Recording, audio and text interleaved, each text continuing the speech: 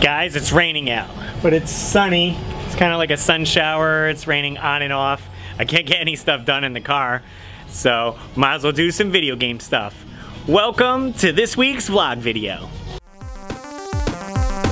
Russ, what you doing? Russ, what you doing? Russ, what you doing? Let's find out. Russell's vlogging videos is brought to you by Retro Games Plus, Power Up Customs, and all my supporters on Patreon.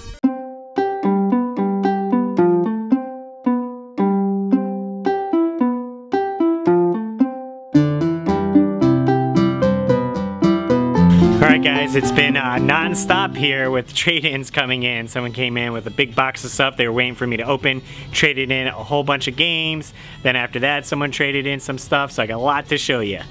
Got a nice stack of N64 games, Rugrats in Paris, the movie, Wave Race 64, Flying Dragon, Diddy Kong Racing, Star Wars Pod Racer, Army Men Sarge's Heroes 2, WWF Warzone, loose copy of Pokemon Snap, and Star Fox 64.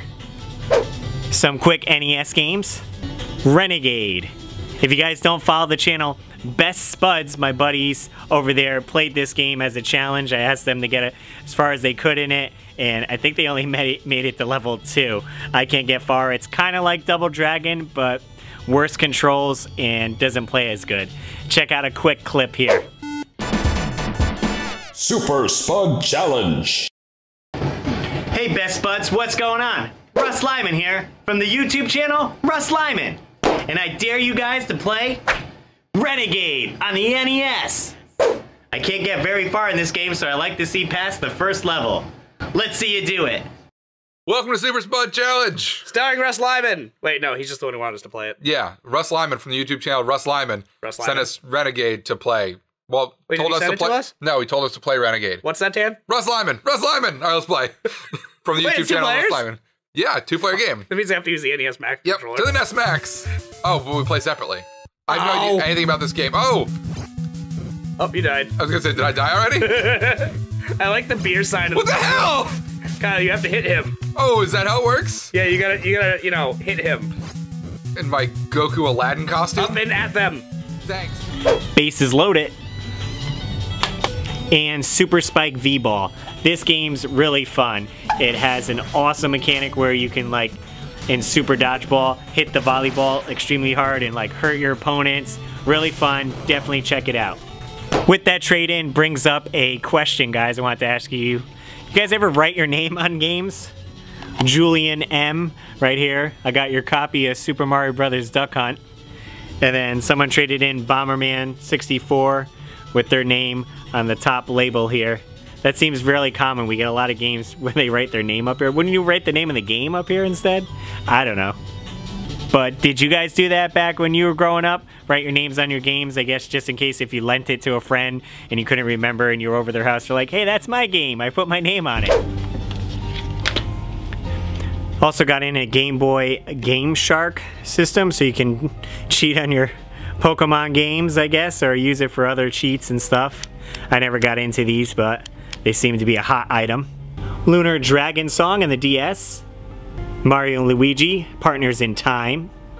Zelda Phantom Hourglass. Never got to play this one or Spirits Tracks, but guess they're fun. Kind of looks like some Wind Waker inspired levels in here as well. I see you're on the ocean. And Castlevania Dawn of Sorrow. I heard these were great. Play very similar to Castlevania Symphony of the Night on the PlayStation. Spinners! It'll just go on forever. Yeah. So Ryan came down.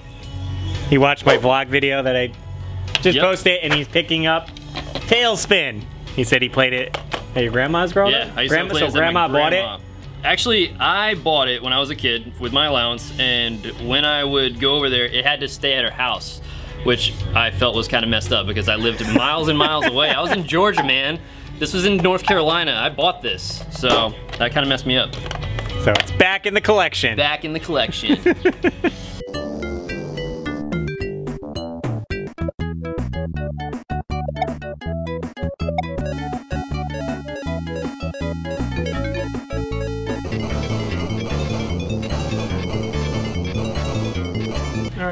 Alright guys, so Ed came down and he's been eyeing this Steel Battalion controller forever. It doesn't have foot pedals. I can work around that. So we came to a deal because it's been here for such a long time. We've been dropping the price slowly, and he really wants to take it home because his wife definitely wants to have it in the house. I believe the word she said that is if you come home with that controller, you can just walk right out the back door and keep going with it. I think is exactly what she said to me. So coming home tonight's gonna be kind of interesting, but... And it's raining out, so she kicks you out, you're in the rain. I can deal with it. I'll deal with it. I've been eyeballing this controller for what, 8 months now? So you're gonna try to play some regular games with it? Oh, I'm gonna go Soul Calibur 2 with it. I wanna see what I can do with Soul Calibur 2. Yeah, I don't know if it would work for any other game. I mean, imagine it's a controller. It has enough buttons, so maybe. I want to try it. I want to try it. I'm going to be getting the foot pedals eventually, and you know the game itself is really inexpensive. This is the expensive. And if you get it online, you do have to pay. It's like $25 for shipping. Yeah, exactly. It's atrocious. You know, but then you look at it. I mean, that's a big controller. Oh yes.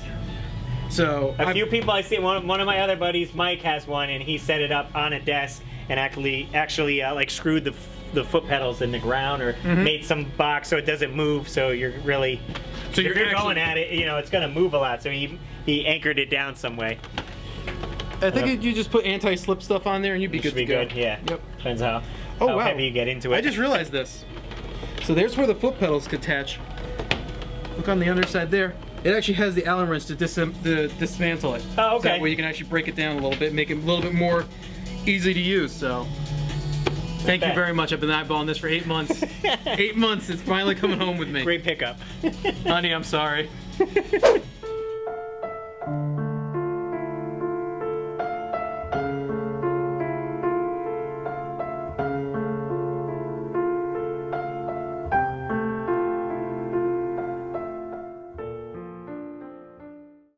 Well guys, it's another rainy day. It's been raining so much. Can't get any work done in the car because it's raining. I was doing some body work, and my buddy Tom Ryan at Tom Ryan Studios has been working on my design for the side of the car. I could give you guys a little preview right here of Mario and Luigi that's going to be on the car. Can't wait to see it. It's going to be epic. But hopefully some trade-ins come through and I can show you guys that. So we did get in these cool Street Fighter plushes. They're really big. They're 25 bucks a piece. Here's Chun-Li, Ken, Dalzine, Zangief, Ryu, and Guile. I also still got 2 of these Street Fighter pillows. They're 20 bucks.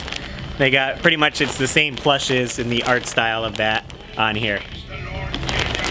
Well guys, I did see someone traded in some lightsabers. Looks like we got Kylo Ren's lightsaber, and then that must be Luke's lightsaber. They look pretty awesome. 150 bucks a piece, so they gotta be pretty high quality. Let's see if I could get them down and take a look at them.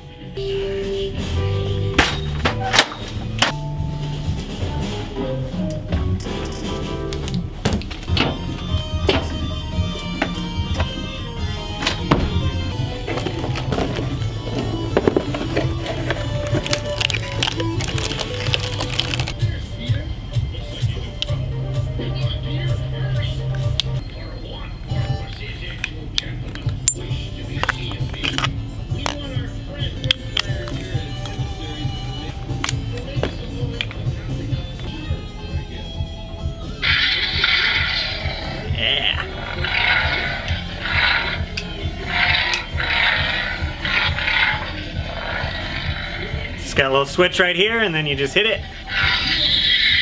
It draws back in. I like how the light shoots up. Make sound effects when you hit it. Yeah.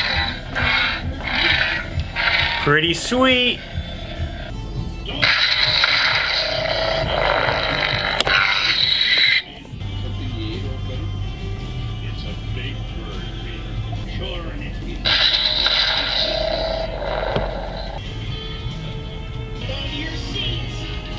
Yep guys, this is Luke Skywalker's lightsaber. I can't show it to you guys, it's actually still still got the factory tape on there, so it's brand new. Factory sealed. So I don't want to open it up. But looks pretty awesome and works the same as Kylo Ren's. The light will just shoot right up there, except it'll be green. Alright guys, someone traded in this Atari Arcade. Basically all it is a joystick here, and you would slide a iPad in it and then play games using the joystick instead of the on-screen touch controls. Step 1, warm up a bit with flexing and cracking on the knuckles. Jeez. Step 2, on your iPad, download Atari Greatest Hits game collection from the App Store. Step 3, choose one of 100 classic games, then select Duo in the control settings. Step 4, show the arcade, joystick, and buttons who's the real champion. Alright guys, so slow day so far. Looks like our cord bin here could use some attention. So I gotta get to rapping.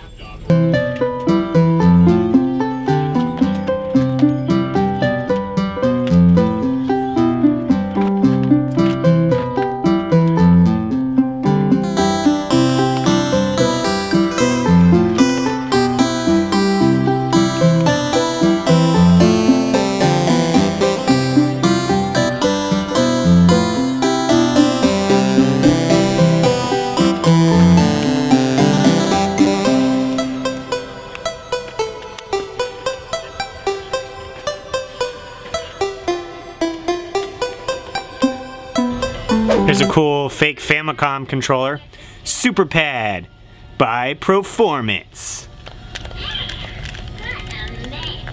Alright guys, we got a package in. I hope they use enough tape on this box. Literally every square inch taped. Guess they didn't want us getting into it.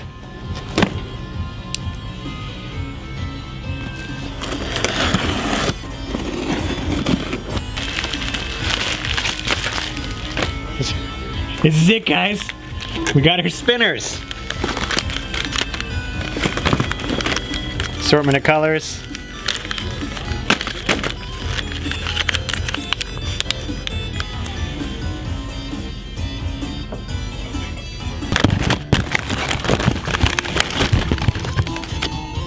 Alright guys, so that was our package of fidget spinners that we're going to be selling here at the store. We got an assortment of colors. A black one came in. This kind of teal blue. Got a lime green. Bright yellow and purple. And a couple of these blue ones with the red bearings on it. Says you can play with these at work, class, and home.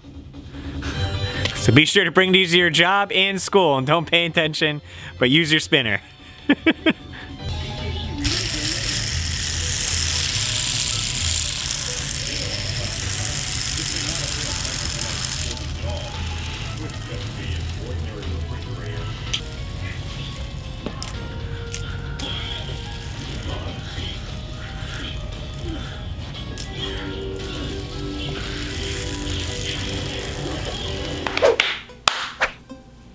Alright guys, thanks so much for checking out this week's vlog video.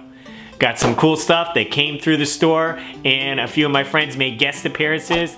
My buddy Ryan and Ed both have YouTube channels, and I'll leave their links down below in the description, and I'll also put them on screen. Just check them out. We're trying to support the community here. Go sub to them, check out one of the videos, and tell them RussLyman sent you.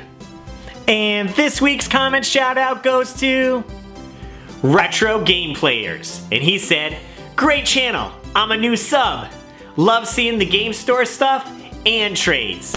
Well, thanks for coming over and finding my channel. Hopefully you check out some of my older videos. I had a cool series running called Russ's Retro Reads and Rewind Friday. Those will definitely be coming back, guys. I know I've been missing them. They're supposed to come out every Friday and Sunday. I'm kind of revamping the format on Rewind Friday, and I just honestly haven't had time to do a Russ's Retro Reads. I really love that show, and I kind of want to make Rewind Friday a little bit more, I guess, me, rather than it just being a review show or something like that. So I'm tweaking it. Leave any suggestions you have down below. If you checked out any of those series, let me know if you liked them, or go check out the videos and leave a comment on there. Russ, what you playing? Let's find out. Well guys, this week I'm playing Shovel Knight Spectre of Torment. Super excited because it didn't cost any money. I already had Shovel Knight physically on the 3DS, and it was just a update if you had the cartridge to get Spectre of Torment. So I've been playing that. I already defeated about 3 of the knights, and I'm probably going to play it more tonight and complete it. It's really fun. I'm liking the backstory of it. Those guys at Yacht Club really overdid it. And also, I'm still playing Zelda Breath of the Wild. I've been slacking because I've only been playing a little bit, and I'm stuck at one part, and I had to go get the stealth armor, so this way I can sneak around and sneak up behind some guys. This way I could get, I'm in some part where you're in like a thieves hideout, and you have to sneak around. If they see you, all the thieves come out and attack you, and you can't beat them on your own, you just die. So I needed to go get the stealth gear, and hopefully I complete that and then start knocking out some more shrines. So guys, the question of the day is, I'm actually getting kind of hungry, and I want to know what you guys eat while you're gaming. Do you guys like to eat chips, chicken nuggets, ramen noodles? Leave it in the comments down below. As always guys, I encourage you to follow me on my social media networks. Give me a follow on Instagram, Twitter, like my Facebook page, and hit the subscribe button if you're not subscribed already to this channel. If you guys want to support me on Patreon, you can do so for as little as $1 a month. Big shout out goes to David Apuzzo and Maynard for doing so on my Patreon page. As always guys, I'm RussLyman. Thanks for watching, and I'll see you next video.